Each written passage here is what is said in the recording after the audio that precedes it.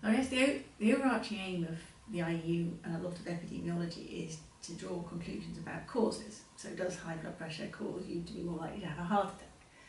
And what I'm aiming to do with my programme is minimise the biases when you're doing that sort of analysis, so make the best evidence for drawing causal conclusions.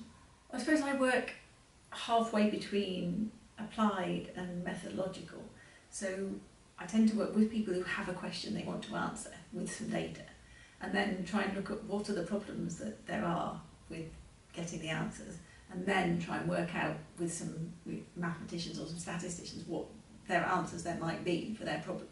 So it's very much taking the question, looking at the maths, looking at the statistics, looking at the methods there are for answering the question, and then feeding that back into the original question.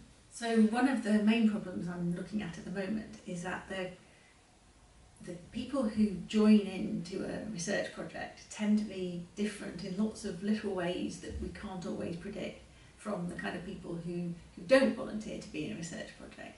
And then once people have joined the study, different things might make them drop out over time, and that they may be related to their health. So for example, if you become of poorer health, you might not want to carry on being in a research project, or other things that happen in people's lives.